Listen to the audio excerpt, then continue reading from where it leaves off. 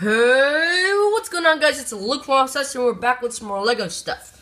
So today I'm showing you something that's really small, but I think it's pretty cool. Today I'm showing you a mini Lego noise maker.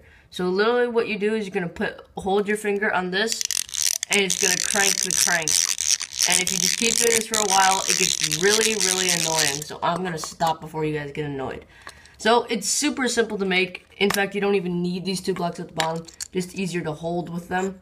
But I'm going to show you how to make it. So let's start off. You're going to need two 1x6. Just stack them. You don't need that, but it's recommended. Then you're going to need this 2-hold piece like that. And then you're going to use this axle. And if you want, you can have a little button bit on it, but it's not necessary. Next, you are going to need this sideways headlight piece with 2 plates on top of it. So like this. And then you're just going to need this simple bit right here. So the lever is just the lever piece or the handle piece with this piece on it. You don't need this, but it's just easier to crank it with it and it spins around. Then you're going to need a gear piece with this smaller ones. I don't know how many teeth. And then you're going to need one of these nut bits, whatever. I don't know what they're called.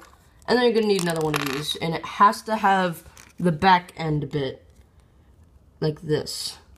And you're just going to need a 1x4 stacked on one of these 1x4s with holes. Alright, so now you're going to take this 2 1x6 and stack the 1x4s on top of it. And then you're going to take this axle piece, stick it through. You're going to take the nut piece, whatever it's called, stick that on. You're going to take the gear, and you're going to stick that on the axle. You're going to find it. There we go. So it looks like this. Then you are going to take, where'd the lever piece go? Right here. You're going to take the lever piece, stick that on the front so it looks like this, so you can turn it. Then you're going to take the, whatever this piece is called, the headlight piece, and you stack it on. It has to have the 2 panels right here, or else it won't work. I'm going to take, finally, this piece right here with the 2 holes, stick it on this side. You see right there? That side. Then you're just going to take the final axle piece right here, and you're just going to stick it in the front one. There you go. And to use it, you just hold down slightly on this, and you just crank it. And just make that really, really, really, really, really annoying sound. Yeah.